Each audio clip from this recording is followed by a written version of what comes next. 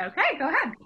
Okay, so welcome everybody. I'm glad you can make it. This is the meeting place. The new Starbucks Zoom, and there's never enough lead time, and I apologize for always getting stuff out under the gun. But I'm really glad that you can be a part of this. Um, the app development process is something that we'll talk about, but I just want to say real quick that the engagement factor and preparing kids for the jobs that we have no idea are going to be in play when they graduate. This really is that entrepreneur way of thinking, and I think that's they get a cool app out of it. But I think the biggest benefit is the design thinking process that you'll see as we go through, and we'll show a little bit of the app so you can see the content integration as well. And Maribel, if you have some ideas about incorporating biliteracy into this, then please share. Definitely. Thank you, Jim, and we're so glad to be here. Jim is one of our newest partners, of course, in Illinois, and we're so glad that MadLearn is now partnered with Grace Education to bring app development into schools in the Chicagoland area. So we're really excited to be here, and thank you, Jim and Rochelle, for coordinating this and bringing us all together. And for those watching later as well, really excited to be meeting you hopefully soon, virtually and in person when we're able to. I'm Alethea Master. I am the founder and CEO of MadLearn, and I have with me my wonderful colleague, Greg Stone, who is a longtime veteran educator and been with our program and our company since before day one. So he and I love working with teachers and figuring out how we can empower students in meaningful ways. So without further ado, I will hand over to Greg. And Greg, I know, wants to share with us, give us a little bit of a brief background and overview of what MadLearn is. So if you have not yet gotten your licenses, please go to mad-learn.com/COVID-19, and I'll put that link in the chat as well. But it's our website, mad-learn.com/COVID-19, and we do have free access to MadLearn now available for any teacher, student, or parent to use during school closures. And as Greg is pointing that out there, it is right there on our homepage as well. So if you haven't gotten your free access to MadLearn yet, please go ahead and register for that. We'll get that to you right away. But here's Greg to show us a little bit more about the program. Take it away, Greg. Well, thank you. This is the web page that you land on when you come to MadLearn at any time. It's simply mad-learn.com, as you can see at the top there. And you can see a wealth of information just on the home screen here of our website, including what Jim referred to earlier, the design thinking process that the curriculum that we have follows. It goes from coming up with an idea, attacking a problem that might be confronting your community or a need in some way, planning out a product, designing it, building it, testing it, and ultimately launching it. And that is what MadLearn is all about. The building of the mobile app is really a vehicle that's used to teach this process, and you get so many great skills developments that come out of this process, and so that's why we use it. When you get logged into the program, it'll take you to what we call the dashboard, and here you'll see apps that have been created. You'll see all kinds of other things here. Teachers have, for example, access to the curriculum for MadLearn. And if you click on the curriculum button, it'll take you to an option for either going to, excuse me, I'm getting ahead of myself here for a second. It'll give you the option to have an elementary or secondary group of resources that follow these 6 steps or these 6 units for the program. And when you do that, you'll see a hierarchical listing of resources that are available, everything from presentation slide decks to tutorials and various activities and background information even for teachers themselves. One of the great things that we have for the students and teachers are not just tutorials that are static, that is in the form of slide deck presentations, but we also have a library of video tutorials. There are about 32 of them that take you from step one in the process, introducing MadLearn, all the way to the end in testing it and launching the product. And so these video tutorials, and you can see that on average, these run around 2 minutes apiece. They're very useful for the students. We've also developed what we call a 10-step program, and this has been very valuable, especially now that we're all working remotely, including all the students that people have. We have set up something that allows the students to have a really strong introduction to the program and the app building process and be able to do it on their own. We've come up with this 10-step plan that the students can access by simply clicking on the purple banner at the top of the dashboard that you may have seen there. And you'll see what each lesson is in the 10-step process, a brief description of it, and then the recommended video tutorials and other resources that students can link to directly to lead them through the process and be able to do what they want to do with this. The apps that are created by students are informational apps. That is to say, they are not gaming apps. Nobody's building the next Minecraft or anything like that. They're building informational apps, and we're trying to encourage students to be social entrepreneurs. That is, to build apps that would be helpful to their community, whether that be their school or their neighborhood or even the whole world for that matter. And I just pulled up, as an example, a list of apps here that have been created by a school outside of Atlanta called the Lovett School, where they did a project about refugees. And they wanted to tell the stories of the refugees and then give a bigger picture of what it's like to have to go through that. And they each built apps about these. And I'm going to just preview this online. We're not going to be able to see all of the features because the online preview doesn't do that for you. And I'll explain in just a moment how you get that full functioning version of these apps on any device, whether it be an Android phone, an iPhone, or even an iPad. But this is an app that was created by one of these students, and you can see that they've been able to do a lot of things here. They've been able to speak to individual experiences of different refugees and put these on the app. They've also done some things though, like they've got photo galleries, with great captions here, for example. They even created, most of the students created an iMovie that talked to their experience building this app and doing the project, and that can be accessed just by clicking on this and opening it up in iTunes within the app itself. They've even created naturalization quizzes here for the end user to take to help them better understand what a refugee might go through coming into the United States. This app also has an element called a Choose Your Adventure element. And here you have a choice to leave with your family or leave on your own. And depending on what you're choosing, you go into a next step, and that will tell you how things are going for you as a refugee, and in your experience, putting you in the shoes of the refugee themselves. And this is something that these apps can do, not only in a way that the students have figured out to organize it creatively and effectively and in an engaging way, but also because it's on a mobile app, the end user can do this anywhere at any time. And it's so anytime, anywhere learning, which is great. This app even has a feedback screen on it for the end user to share their experiences in using the app with the creator of the app. Now, some of these screens are very easy to create. It's a simple matter of plugging in a website address, for example, for the YouTube videos that you saw.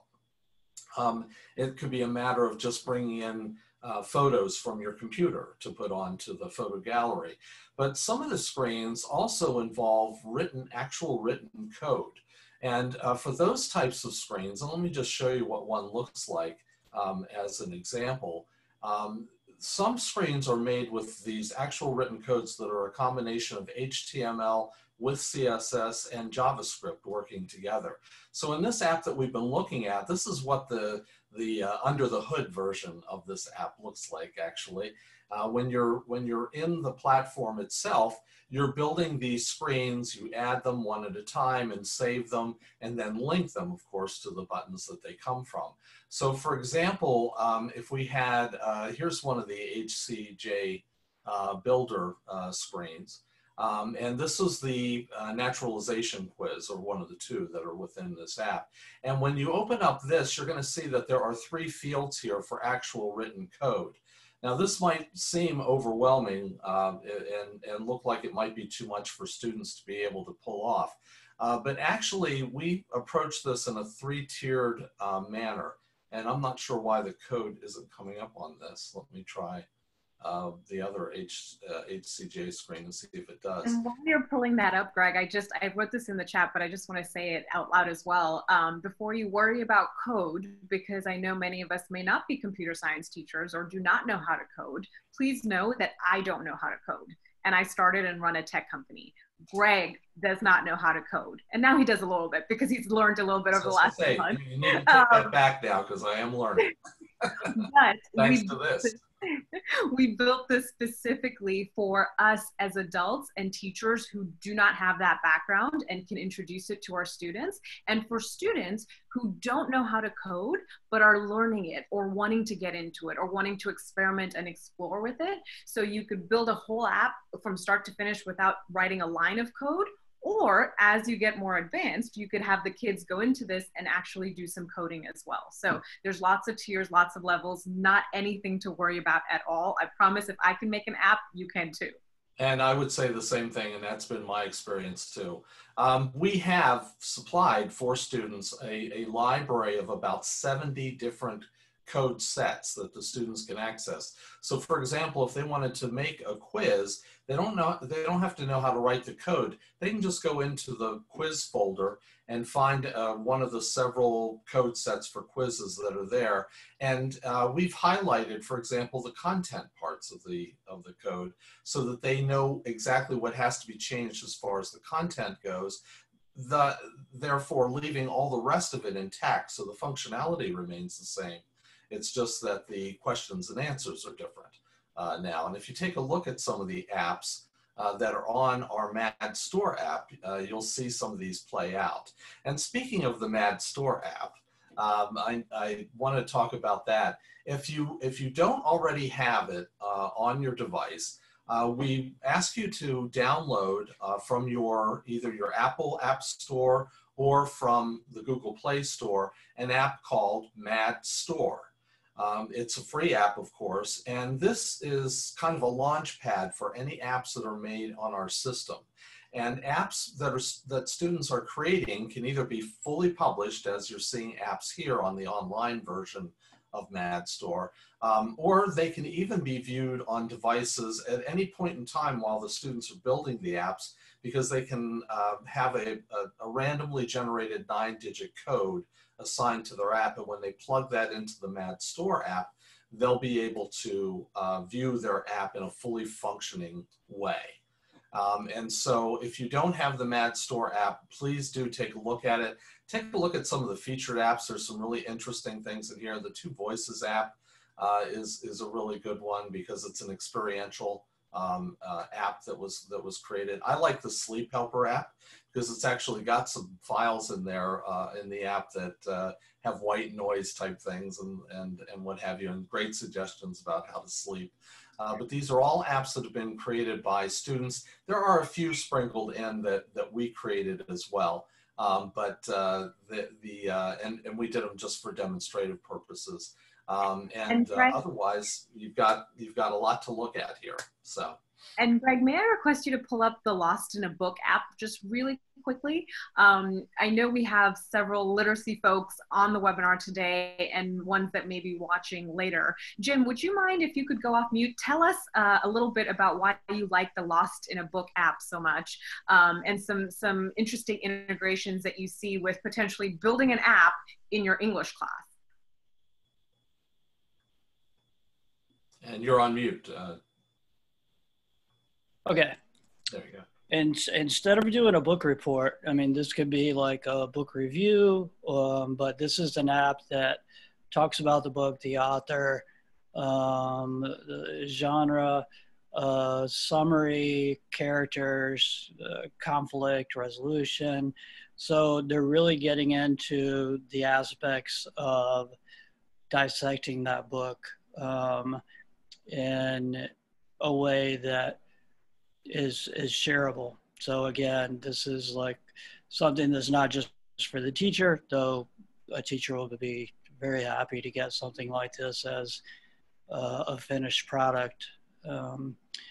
But also this is helpful for if kids were to do this and recommend different books and just use this as a template for book reviews. And kids could see a lot more than just a description of what, you know, somebody would say about the book and the parts that they liked and why they liked it. So it does allow for that content integration. And I really see that you can't separate the two. It's not just about building an app. It's about addressing an issue, be it refugees, be it, you know, the kids come up with it. The kids drive it with their ideas, which is the powerful piece of that choice. And Olivia, if I can just put one more thing in there, it does allow them to collaborate with other schools, other classes, other, you know, parts of the world on different projects. So that one I would say would probably be more of the third, fourth grade. When you get into two voices, the writing there is so creative and so descriptive that it's amazing. I was just blown away by the description and the pathways. This is like a choose your own adventure piece where it's a daughter and her father, and it shows you the pictures, and they have decisions to make whether they obey the guards or not. And it's kind of two different journeys through the Nazi occupation as they were gathering people up to go to concentration camps. So I would say this would be certainly on the higher grade side. Mm-hmm. But when you look at the writing style, I was blown away. And these are, Jim, you're right. Thank you so much for sharing. And these are middle school. This was actually a team of middle school girls who created this app a couple years ago in their history class. And I had the wonderful opportunity of meeting these girls at a conference, of course, not in this time, but it was last year at a conference. And they came and they said, "Oh my gosh, you're the company that we built our app with." And they were thrilled to share their experience. They're in high school now, and they actually are incorporating their app development experience and this Two Voices app that they built into their college applications and writing about that experience and what they created and how they did that. Their teacher, actually, we have a great video of him on our website. He talks about how his kids learn more in that class in terms of learning about the Holocaust when they built an app than they ever had prior, just because it was such a creation experience for the students, even in their history class. So thank you, Jim, for sharing that. Greg, back to you. Okay, thank you. I really don't have much else to say. I know we have limited time, and I didn't want to take too much time up. I wanted to just give you at least a taste of what this looks like and how students go about it. It's been an exciting time in working with the company and watching the students do what they do. As Alethea said, these 7th grade girls came up with the idea for the Two Voices app, and what blew me away about it was, and all of us really, is that it came at a time when we didn't even realize that the platform elements that we had in place could do something like that. We didn't know that it could happen, but the students figured it out and they did it. And we've gone on now to create choose your own adventure apps, and other students have. that both mirror that, but also use the new code-based template that we created.